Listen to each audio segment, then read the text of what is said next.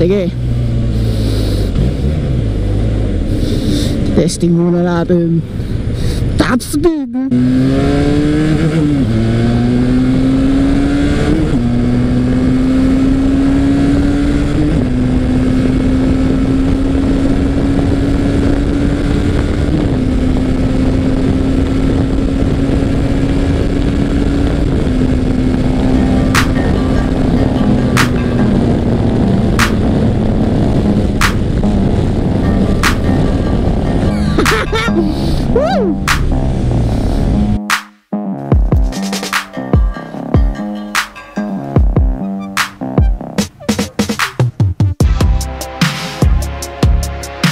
Yan, so si Kuys Hernan sa TRK siya.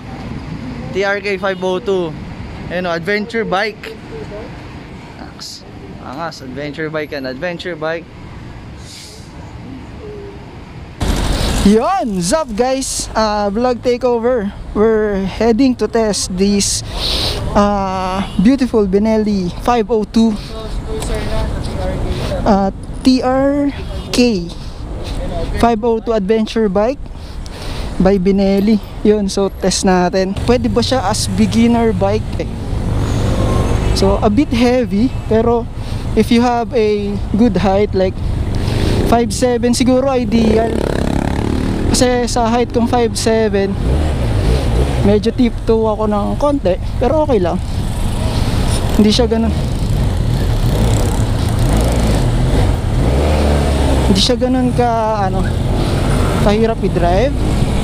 Like this. Seat height was good. Suspension wise, okay pa siya. Yung upuan, sobrang comfy, relax. You know? And the power, yung nahihirapan ako sa niya sa Primera kasi medyo torque siya. So medyo alalay ako. Hindi ko siya binibitawan kaagad. So power wise, amazing. Sobrang torquey. And kung maririnig nyo yung muffler from twin cylinder 8-valve engine, 502cc, the best. Masasabi ko premium siya for a 359cc.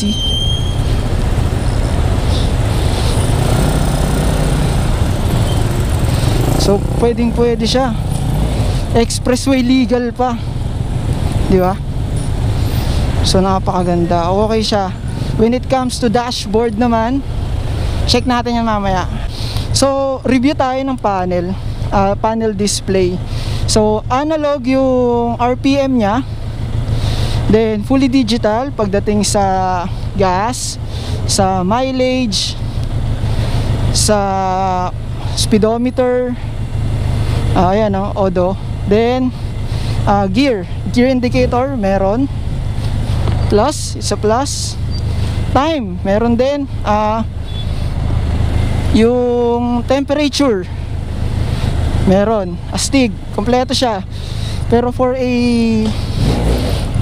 futuristic bike, I mean for this 2020, ito medyo off kasi analog siya. Siguro mas maganda kung fully digital na yung niya, yung buong panel niya. Then the ABS option. So di ko alam kung paano siya paganahin, pero push button lang siya. And ito lang yung pinaka cons na nakikita ko, itong mga switches niya. High low,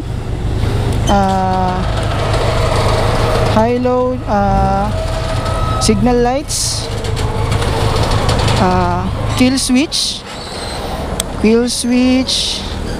and hazard to, engine starter, ayan. Then additional lights, kasi meron siyang installed na lights, LED lights, yun. So let's ride again. Horn pang baby. Pang baby yung tunog. Tas yung mga plastic niya, yun lang talaga ang off. Pero yung stem, malaki.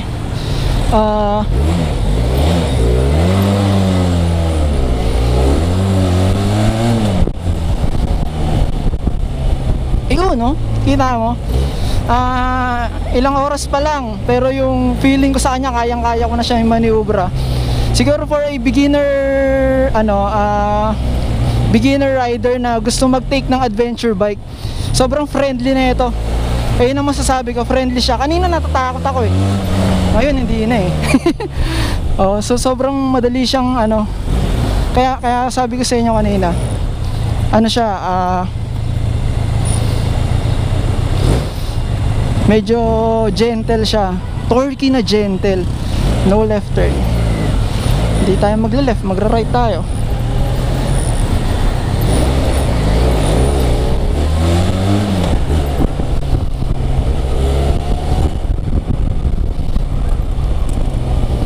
So yun. Pagdating naman sa braking power, I would say na okay siya. Medyo alam ko kasi na malakas talaga yung dual caliper.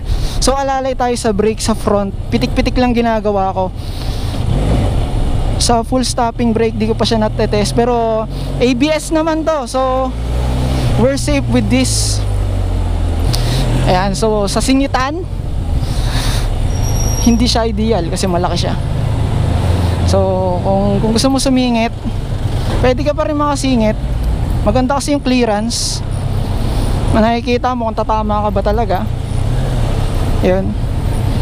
And yung heat engine, tingin ko nakakaramdam ako ng init sa legs ko. Init sa legs, pero siya, tolerable. Sa tingin ko mas mas okay yung niya, heat engine. Nag-start na yung niya kanina eh, yung radiator fan, pero walang heat na nararamdaman ako. Talagang mainit lang talaga. Yung sa radiator fan, usually kasi RC user ako. So alam na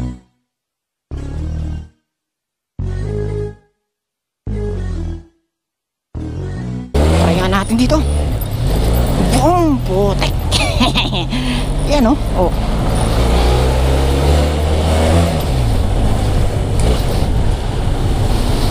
Adventure pa more.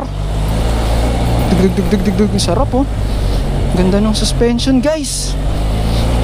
Suspension number 1.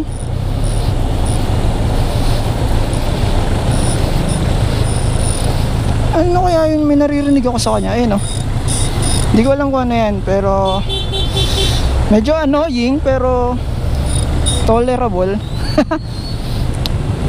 Game.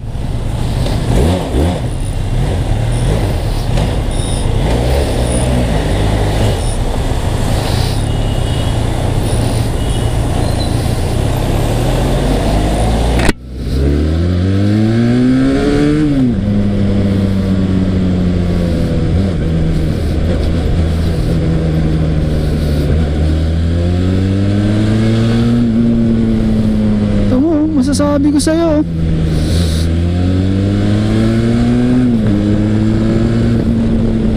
na friendly siya. Friends na kami. Yun ang masasabi ko, friends na kami. Kanina parang ayaw niya pa sa akin ipates eh. Ngayon okay na kami oh. Tropa na kami eh.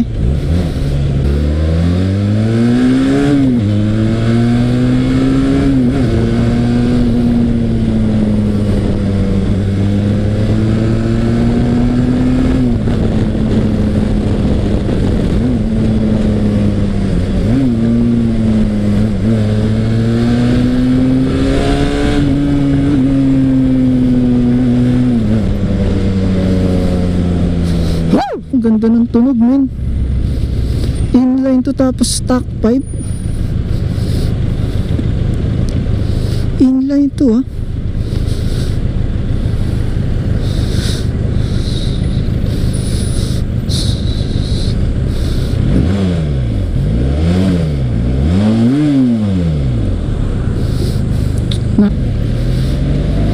So yung mga mag-upgrade like from sports to adventure bike o kaya ibang category to adventure bike, pwede to.